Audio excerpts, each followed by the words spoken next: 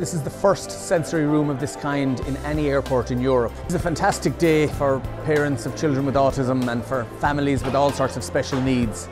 In our case, our children have autism, so coming to an airport with family who have children with special needs, it can be a very stressful and daunting time, and being able to come here away from all of that really means a lot to all the families who will use this facility from now on. What we really need is we need other airports across Europe to do the same thing, and even more urgently we need the other airports in Ireland to do this. We're absolutely delighted about the sensory room here today. The launch it brings a big sense of pride. It's a great sense of community, and as you've heard the parents mentioning today, it is a real tangible benefit to them on their travels with their children. I am actually so proud to be here today, not alone as the Mayor of Ennis, but also as a parent of a child with a disability. This is an airport that welcomes everybody.